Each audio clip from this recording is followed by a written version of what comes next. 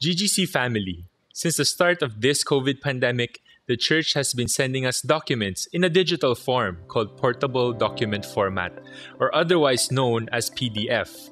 Now, this format is here to stay, but for some of us, this is very daunting and very challenging to understand. So we'll take you through a step-by-step process of how to open your PDF files on your mobile devices. Follow along as you go through this 3-part tutorial, from downloading the needed applications, to scanning the QR code, to opening and accessing the PDF file itself. Rest assured, this is a very easy step-by-step process, so stick with us until the end. We've also added timestamps so you can skip the parts you already know, or you can review the parts that you may have missed. So check the description box down below. The first thing you need to do is to download an application that can recognize PDF files. We recommend using Adobe Acrobat Reader. It's optimized for mobile use and it's also easy to install. There are 3 easy steps. First, just go to your App Store if you are on iPhone or iPad, or Play Store if you are on any Android device. Next, go to your search bar, key in Adobe Acrobat Reader, and hit the search button. Look for this icon and press the Get or Install button beside it.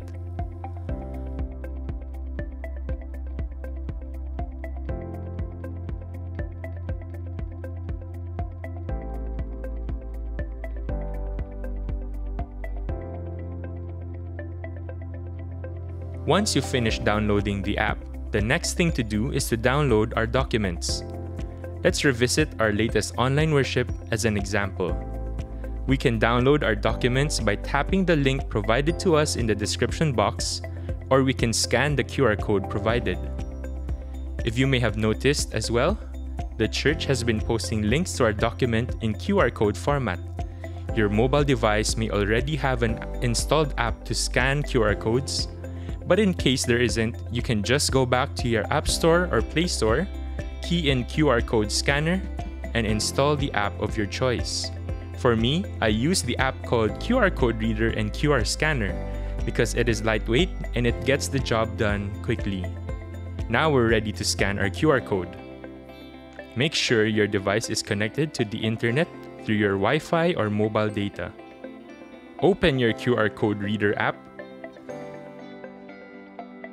Point the camera at the QR code. Open the document. Wait for the document to load and click the download button.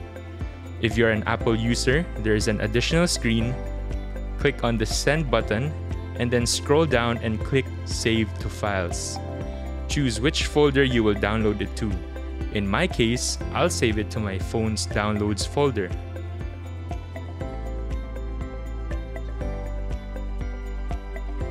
After downloading the document, let us open the Adobe Acrobat Reader app. Usually, the Downloads folder won't be immediately available, so we need to tap the Browse More Files button and navigate to the Downloads folder. Select the file and wait for it to load. Now you are ready to view the file. Sometimes, the church will upload interactive PDFs. This means that we can put text into it. Usually, sermon handouts and booklets will be interactive, so we can jot down our notes and reflections. To input text into the interactive handouts, simply click on the Fill in the Blanks portion. You will notice that the blanks will change to a blue color. These are the portions of the PDF that we are able to edit. Simply key in your notes or reflections, and you will see the text on screen. The app will automatically save the document for you, but you can be extra sure by saving another copy. We hope that through this step-by-step tutorial, you are now able to understand more about PDFs and that you are now finally able to open and even to edit your PDF files on your mobile devices. This COVID pandemic is challenging us to use and in fact even to maximize the technology that is available before us. It can be very daunting at first, but rest assured, we are here to help you. So feel free to ask your questions in the comment section down below. This is Josh Shongo, and until we meet again, stay safe and God bless you.